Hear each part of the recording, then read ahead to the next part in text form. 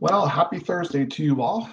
Hope that you're having a great day and that you woke up and you continue to be safe and you continue to be healthy and that you continue to grow in your relationship with the Lord. Thanks for joining me for our 10 o'clock devotion time. And I trust you will continue to grow in your love of God's Word and your love of God who wrote it.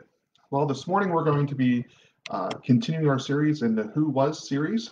I'm not sure if you can see the references that I put on the screen before, but we're going to be in 2 Kings 22 and 2 Chronicles 34 and 35.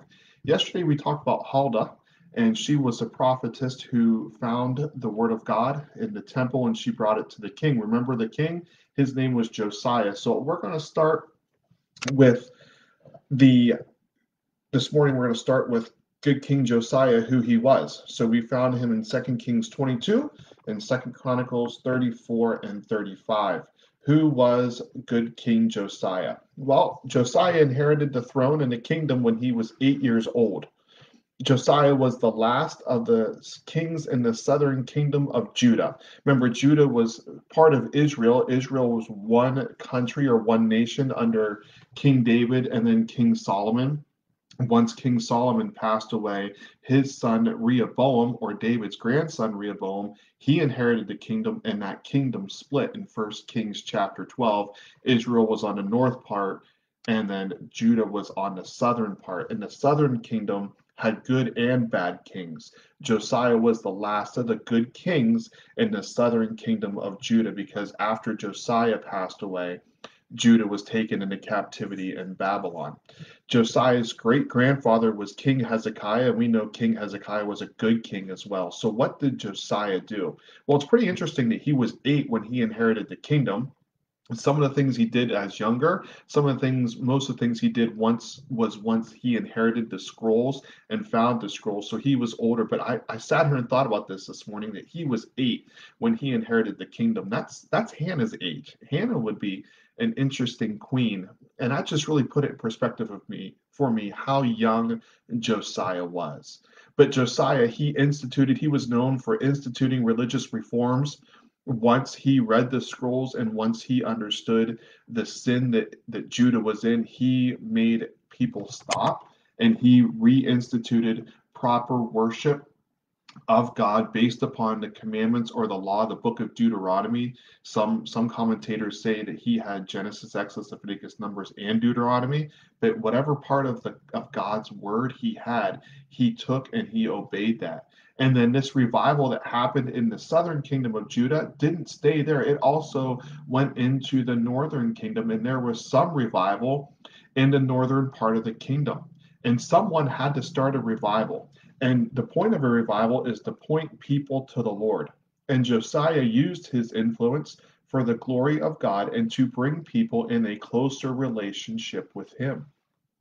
One promise that Josiah had would be that he would not see the destruction of his kingdom of Judah, because when he was confronted with what was going on in the sin in his life, he had a tender heart towards the Lord. He had a broken and a contrite heart. He was not only sorry, but he repented, and then he stopped doing wrong, and then brought other people to that same spot using the word of God to be able to help people in their relationship with the Lord.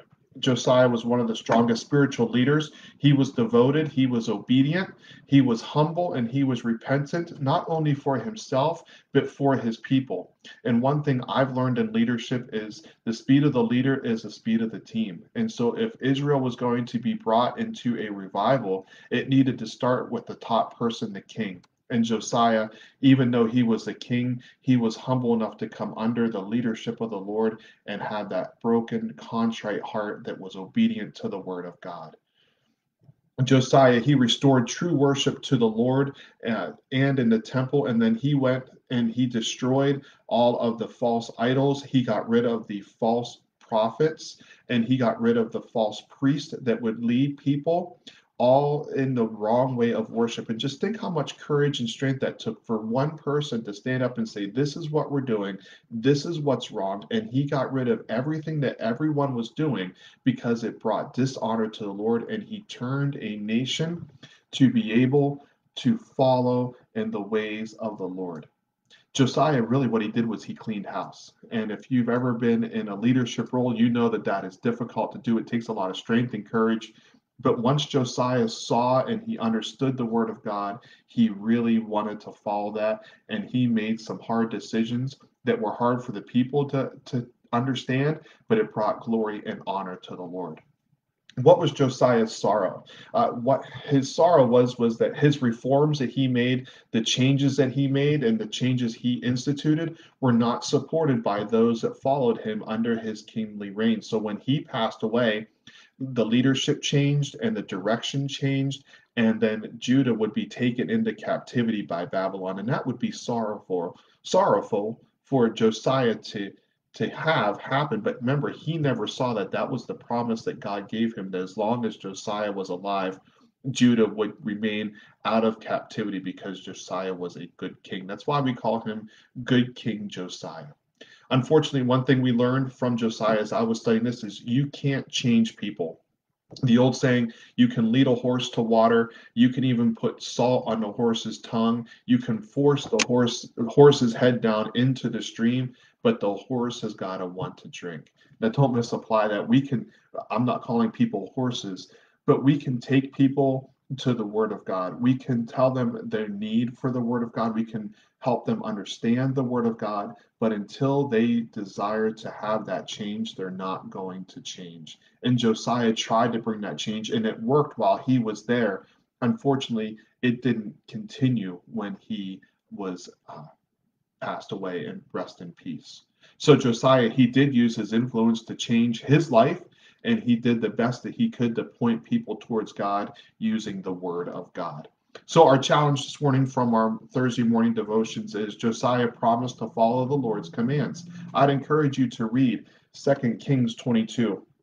Especially Josiah made this covenant with the Lord. He says, as long as I'm here, I'm going to follow your ways, I'm going to follow your words, I'm going to follow your statutes. And he made that promise to follow the Lord's commands. My question for you this morning is, what would it take for you to make that same promise and follow the Lord's commands? What would it take for you to be desiring to read God's word and to start circling promises, underlining, highlighting promises, and saying, this is something that I'm going to do. This is the command of God and something I'm going to promise to do. If there's something I can do to help you out, please reach out. If you need to know some promises of God, I can certainly send you some. Reach out, call, text. Through Messenger. Would love to continue to help each one of us grow in our relationship with the Lord. I hope you have a great Thursday. I'll see you tomorrow morning for the next part of the Who Was series. Have a good and godly day.